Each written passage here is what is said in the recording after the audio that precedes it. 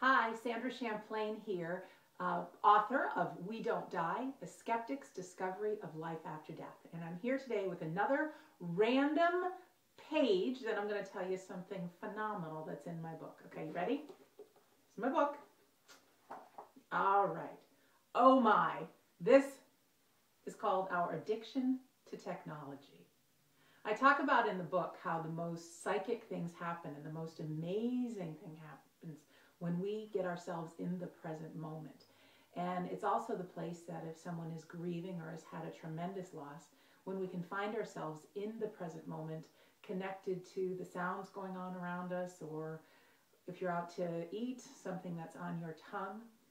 But when I talk about our addiction to technology, is technology, and I'm talking about our iPhones and iPads and Kindles and things that may take our attention away from being in the present moment, and we get so caught up with our little devices.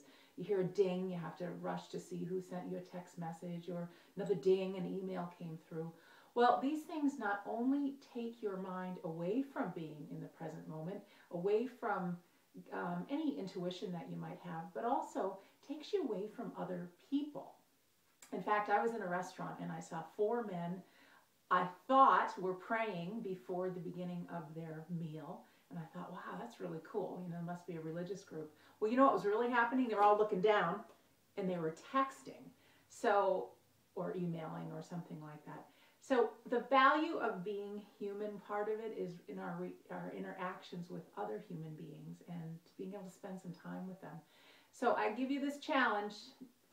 Maybe set some time aside that you put down the cell phone or you stay away from the computer and just leave some quiet time to just be at one with wherever you are, with your outside, listen to music and try to be in every moment. Okay? So again, this is Sandra Champlain. Visit me at sandrachamplain.com. Thanks for watching.